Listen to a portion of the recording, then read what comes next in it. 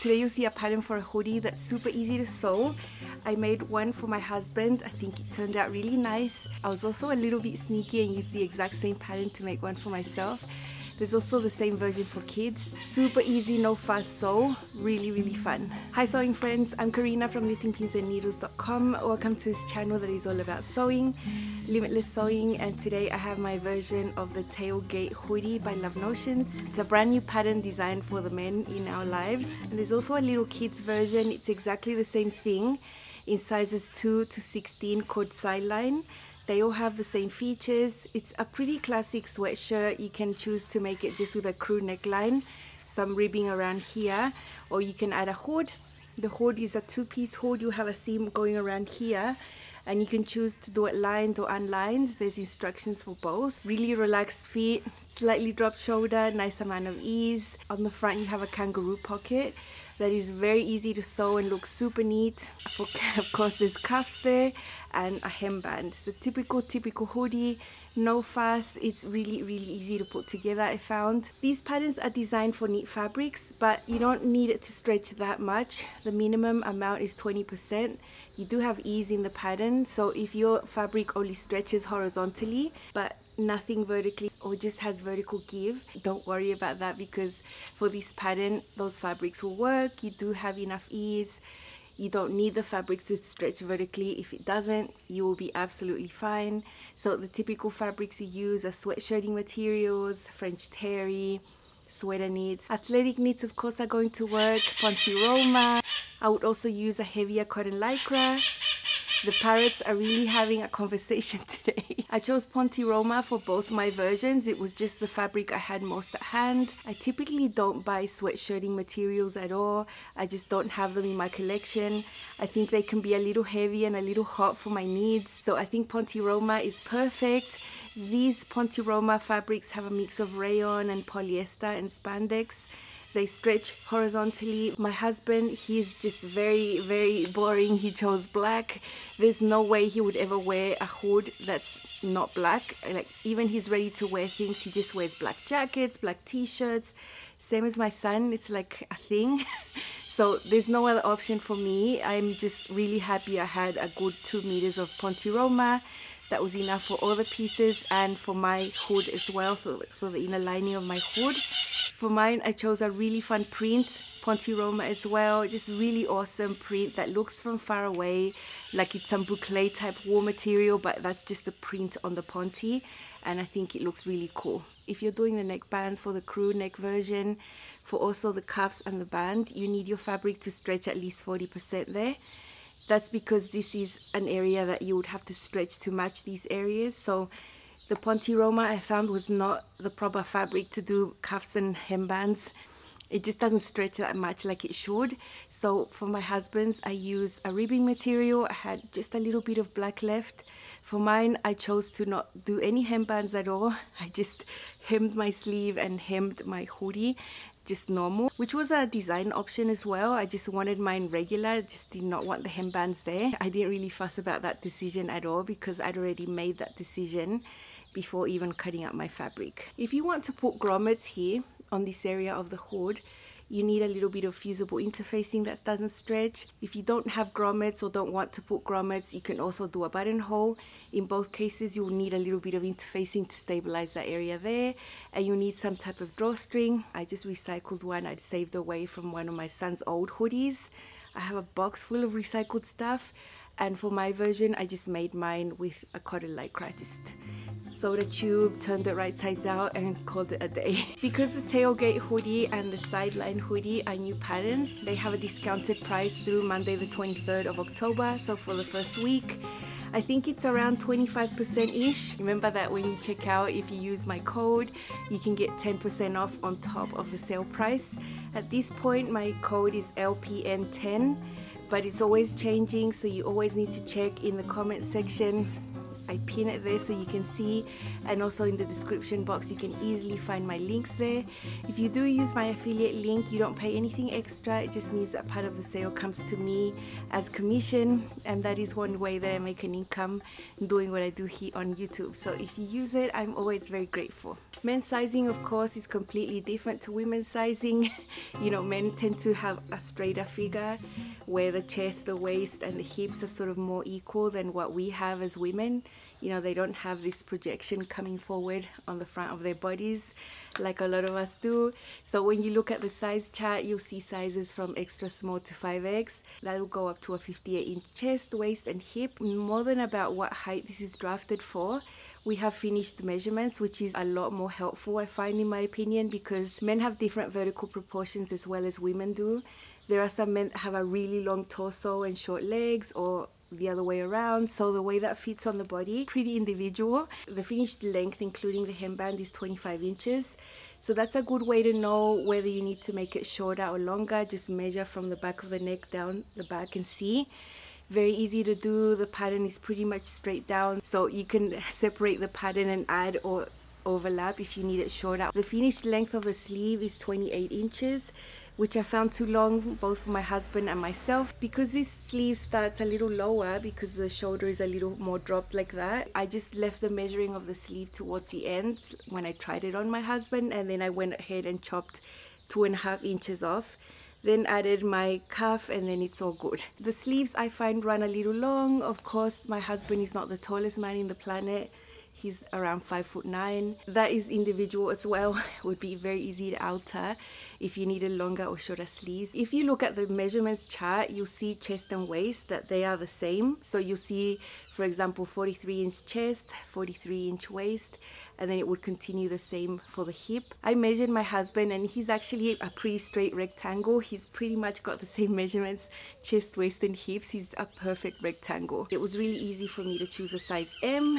For myself, I chose a size large to extra large at the hips. Just looking at my measurements, I can't really sew a straight size because my body is not a rectangle, so I just needed that extra space at the hips, and I was able to sew up the hoodie as well. I kept the original length. I also had shorter sleeves. I just want to say a few things about using a pattern like this that's not designed for a curvy figure and what your expectations of fit would be. Of course, I know this is not going to fit perfectly like a woman's pattern would, but it's a relaxed style. I have days where I do want to be relaxed and I don't really care about having super tailored garments. Usually a hoodie, this type of sweater, is not that type of garment that I would be expecting that.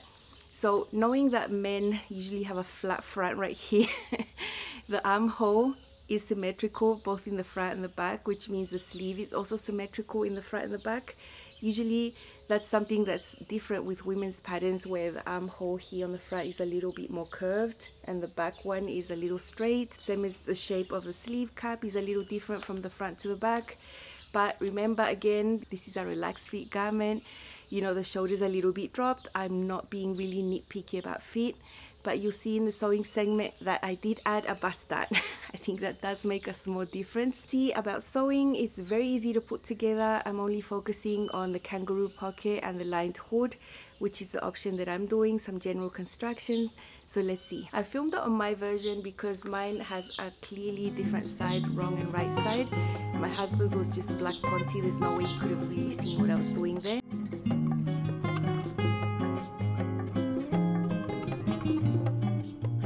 These are the pattern pieces for my version of the tailgate hoodie. I'm going to make one for myself and I'm using a ponte roma. This is the back, that's the front. The neckline on the front is a little lower, as you can see there, than the neckline on the back. The armholes here are the same because this is a man's pattern. So the sleeve here is going to have the same shape, and you can either just finish that with a neckband and have a crew neckline, or you can add a hood. I've got 2 here for the lining and 2 from the main. Lining is optional. There are instructions to do it unlined as well. I really can't remember the last time I made a hood that wasn't lined. I always line them, so if there's an option, I'm going to take that one. Now, what I don't have over here, this is the cuff piece there. I am doing those for my husband's version, and then there's the hemband. So my husband's versions will have these things, but for me, all I did was make sure the sleeve was going to be long enough and just true the shape over here, and I'm going to have a regular hem. no cuff right there. And for the hemband, I'm still thinking I might not do the hemband. This is the last piece I had to cut out, and it's a kangaroo pocket that's going to go sewn onto the front piece. It's narrower on the top and it slants out towards the bottom. This at the bottom will be touching the raw edge of the front. It'll be caught in the hemband. To assemble this, it's really easy. All you have to do is fold in the edges by 1 inch like this and top stitch that. And then the top is folded in by 1/2 inch like that. But before, I want to stabilize these openings. I don't want them to stretch out. This is a knit, so it's going to stretch. So I'm going to fuse interfacing here, 1 inch, non-stretch interfacing, just to make sure that when I put my hands in there later, this isn't going to stretch out. This is the pocket. I have already done the interfacing there. I have folded it back into the wrong side. You can see it's really stable with the interfacing. And on the top edge, which is the narrow one, I've also serged the edge and pressed it in by 1/2 inch. All I'm going to do now is just top stitch from the right side to hold that in place. And then I'm going to go and sew it onto the front piece.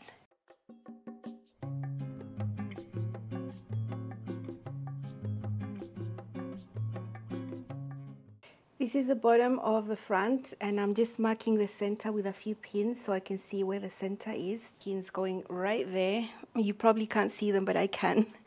And now I've just got the pocket piece I have already sewn. So what you would essentially do is just line it up. I also have a center mark that I made with the iron on the pocket. And one easy way would be for you to just align it there. The bottom edges should match. The top is folded in by 1/2 inch. And then all you need to do is top stitch there. And then from the bottom up for about 3 inches, you need to top stitch on the edge there, and that would close it up. And you put your hands through there. So that's one easy way. I don't want to have that top stitching go across there. So one way you can do that is just keep it like this. Align it there. I'm going to reach under here and put a pin where that fold is so it doesn't move on both sides. So I've got it fixed there.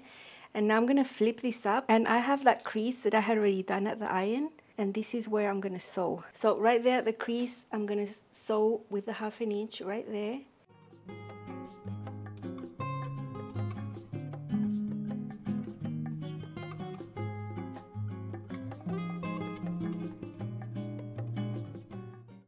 I've just sewn that seam, as you can see there, it's all across this way, and I've just pushed it back, pressed it. It's very nice, very neat, very clean on the top. There's no seam visible. I've aligned it here on the sides as well, and I'm just going to measure 3 inches and put a pin right here. Now that it's pinned, we just sew this bottom section right there. That'll fix the pocket in place, and then I'm going to have space for my hands on this open area. It's such an easy kangaroo pocket, super easy.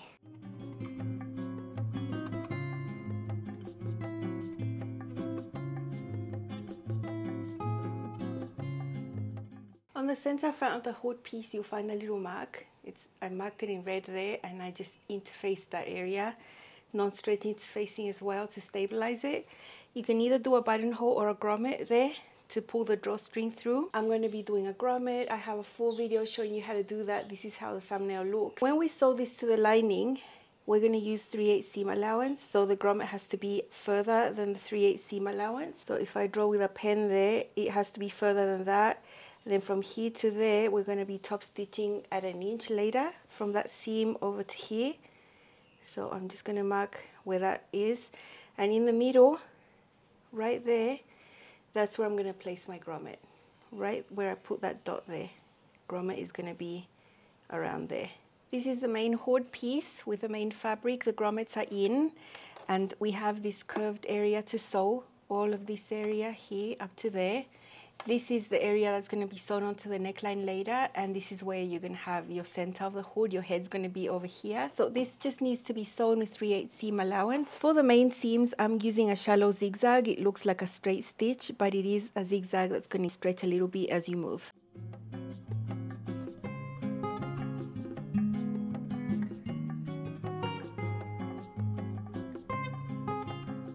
After sewing that curve, we have identical pieces for the lining. So if you're doing the lining, it's just doing it twice.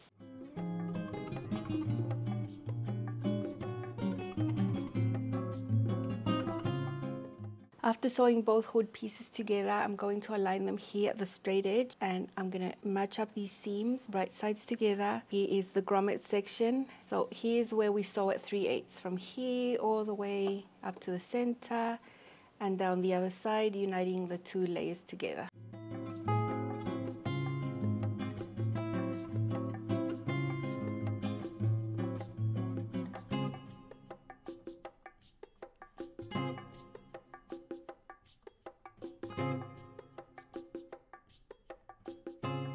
Now it's super easy. We just need to flip the layers so that they're wrong sides together, like this. Here's the main layer, the lining layer, and all we need to do now is sew the casing, which is about 1 inch right here. I'm going to try not to hit that, so I'll be sort of right there. That will be the casing all the way to the other side. I've got it tidy and I've got it hand basted. I roll the seam so that it's slightly going towards the inside, so it's not right there on the edge. I'm going to use a zipper presser foot so that I can get close to this right here without a normal presser foot trying to jump over that.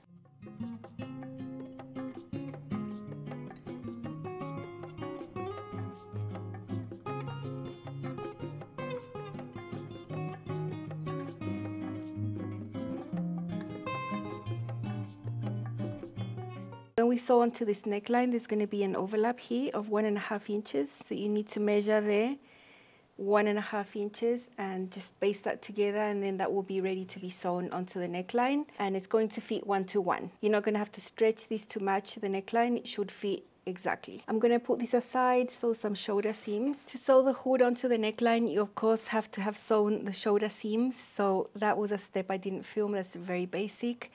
And I have the hood here, right sides together with the neckline, matched everything up 1 to 1, the center back with the center front. Remember, in the center front we have that overlap here of the hood piece by 1.5 inches. This pin that you see there marks the center. There's a little line I did there in blue. And so now I'm just going to sew it together with 3/8, and then I'm going to serge the edges.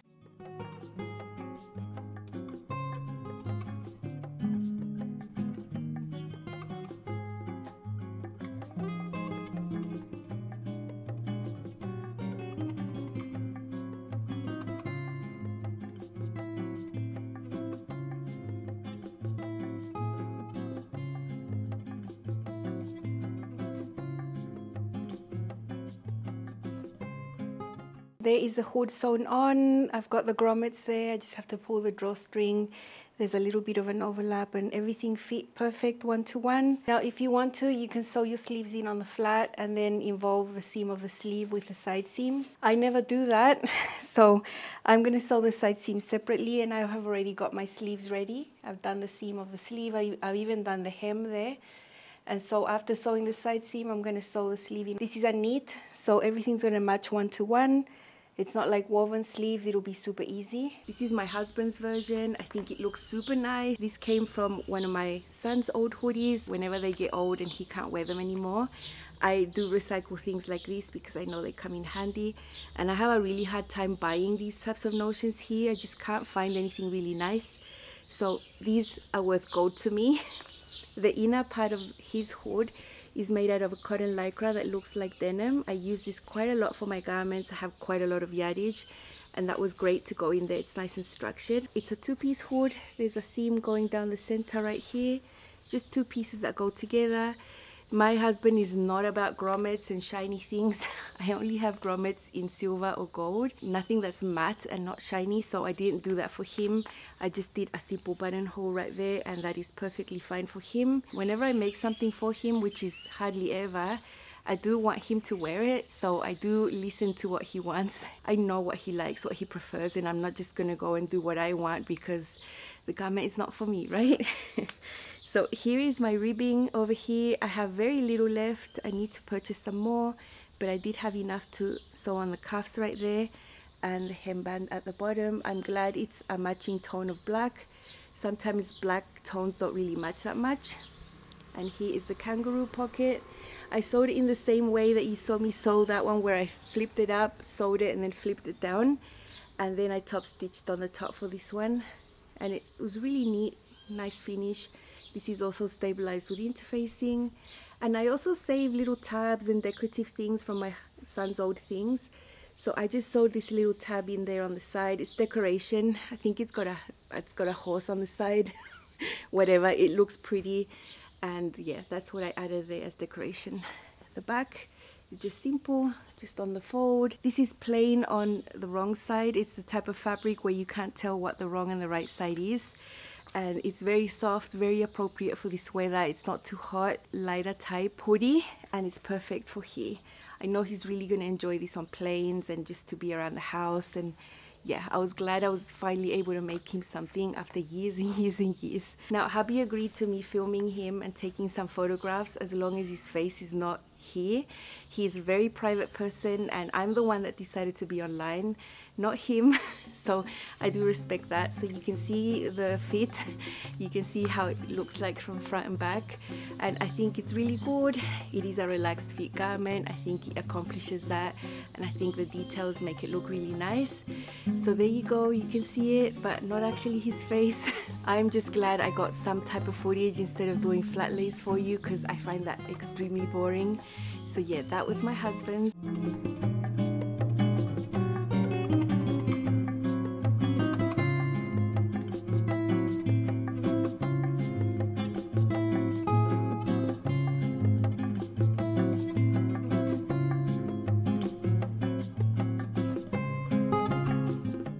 Now mine is a little more colorful, you know, a little bit more me.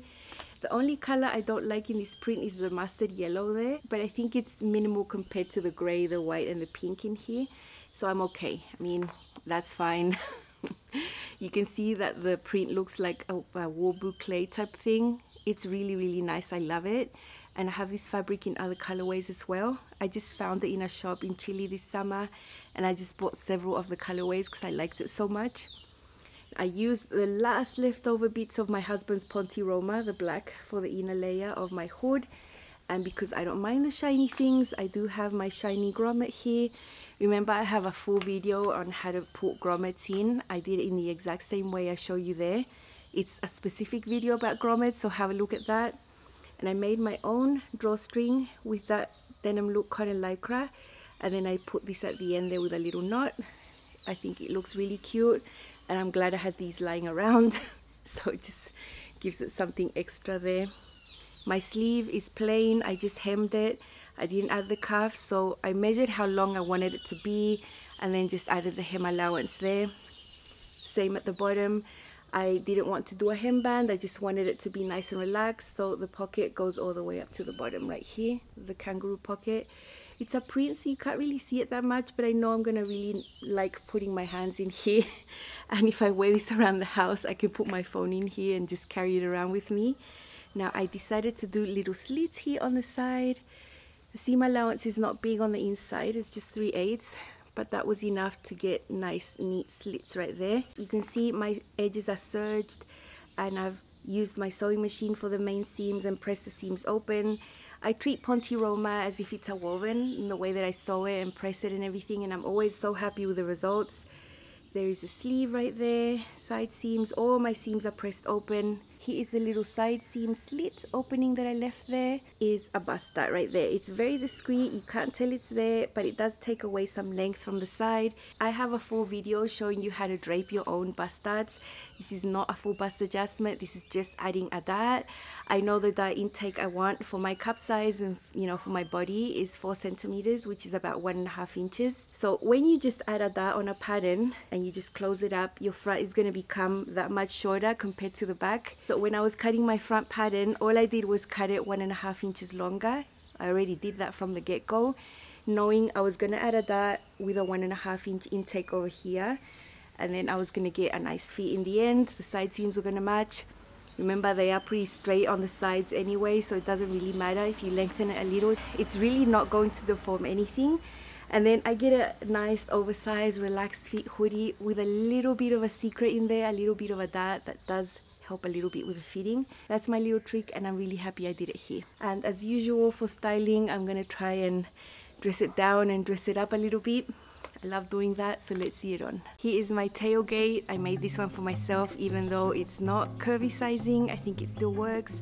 I made a size large, blended out to an extra large at the hips.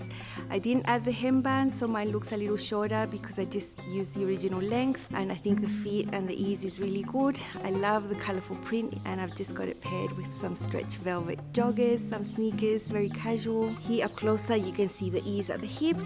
It's really nice.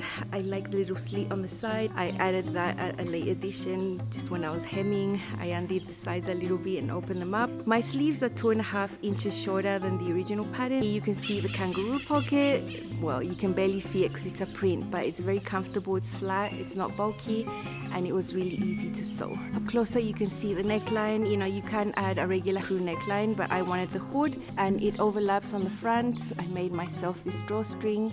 I added this little metal business on the bottom just to make it look pretty, and I do have a golden grommet right there. My hood is lined. You can do it unlined as well if you want to. Here you can see the shoulder fit. My shoulder is there, so it's slightly dropped, which matches the shape of the sleeve as well. So I think it's absolutely fine for this type of style. And up higher you can see the hood on. I think the hood is very well made. It's two-piece and it fits really well. It's not humongous, doesn't have a pointy top. It really shapes the head very well. I do actually use hoods. It's not just decorative for me. When I get cold, I actually put the hood on, and I love the feeling of that, especially for napping. Here on the side, you might be able to see the bust that I added on. It's very discreet. It's not a huge dot, and I think it does improve the fit on the side there. I did that because I know the pattern is drafted for a straighter figure, which I don't have. A little bit of shaping on the side did make a difference for me. I really loved how this turned out. I'm really excited to wear it in real life, both dressed down and dressed up, as you will see in the next couple of looks.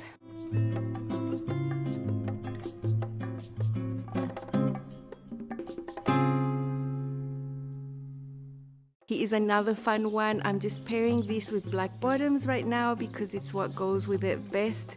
And I've got a stretch velvet skirt, some combat boots, and I'm ready to go. Not too casual, not too formal, just in between. And I always dress up my hoodies with skirts anyway, so it's good.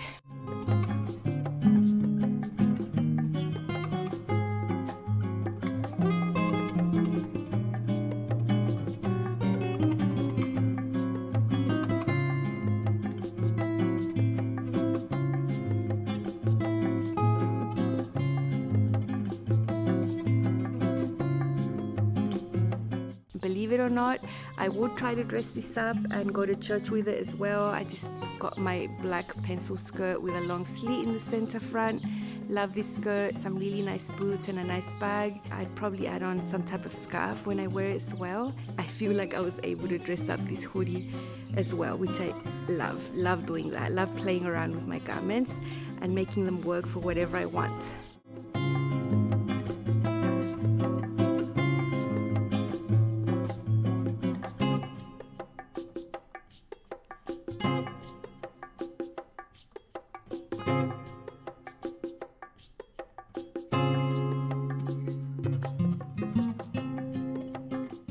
I really enjoyed making these. I made them both in one day. Super enjoyable. There was nothing hard. It's quite stress-free, and about the fitting, you don't need to worry about that much. I think it would fit. Just take some measurements and sew it and you'll be fine. It's a type of garment that will allow easy fitting like this. And I really enjoyed making something for my husband. I hadn't made something for him in I don't even know. Because yeah, probably I made jeans for him a couple of years ago. Lately I haven't made him anything.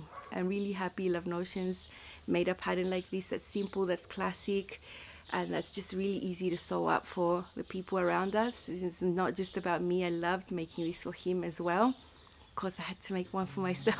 Remember, there's also a little kids version. It's exactly the same in sizes 2 to 16. Remember, the tailgate for men and the sideline for kids is discounted through Monday the 23rd of October. You can grab it through my link if you want, and don't forget to use my code at checkout for an extra 10% off. That's all from me. I hope you enjoyed this one. Make your hoodies lined. You'll never regret it. They just feel and look so good. Bye.